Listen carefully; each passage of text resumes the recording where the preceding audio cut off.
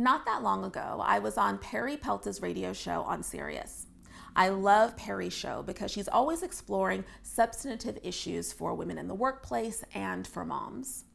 On this day, we were talking about equal pay and the challenges that women often have in the workplace advocating for themselves. One of the other guests on the show was Claire Shipman, who, with her co-author, Katie Kay, had just released a new book called The Confidence Code for Girls. And I know as an author that when your book is first released, your #1 job is to promote the hell out of it.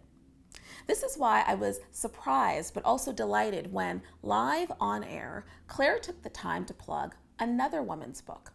Rachel Simmons had just released Enough as She Is. And as Claire did that, I thought about Madeleine Albright's popular quote, "There's a special place in hell for women who don't promote or support other women." And that's when I had this epiphany. There's a special place in heaven for women who do support other women. Whenever I speak at conferences and events, one of the most popular questions that I get is, why don't women support other women? And regardless of my response, I always preface my remarks with naming the women who have mentored and sponsored me along the way. It's made an enormous difference.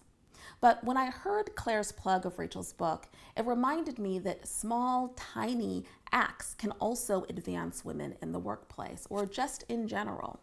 For the rest of the day, in all of my meetings, I found some way of advocating or promoting another woman's work.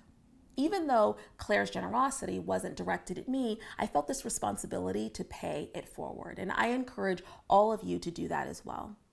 Within the next couple of weeks, just pick one day where you're going to intentionally create tiny acts of advancement for women. Maybe there's a waitress at the restaurant that you frequent. Ask to see your manager, and when the boss comes, tell them about what a great job that she did serving you. Maybe in a work meeting, a staff meeting, you could promote a female colleague's work in front of everyone. Remember, there's a special place in heaven for women who support other women. Thank you so much for watching, and I'll see you next time.